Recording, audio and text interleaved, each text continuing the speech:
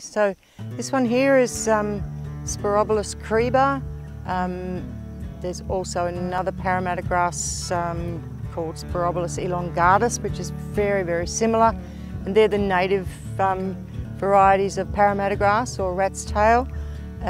Most people will be familiar with the less desirable giant Parramatta grass, but these are the native versions, and they're again quite palatable and can be quite productive.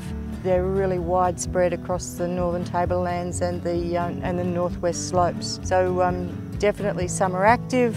One of the less desirable features is that they actually do run to head quite quickly after putting on some vegetative growth, but they can be quite productive all the same. Certainly the most definitive way to identify Parramatta grass or rat's tail is by looking at the seed head.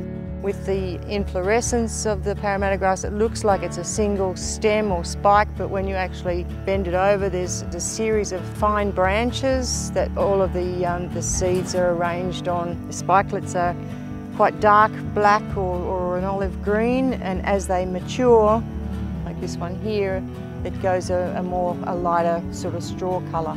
Vegetatively, there's often that white midrib in the leaf and the back of the leaf that feels a little bit greasy to touch.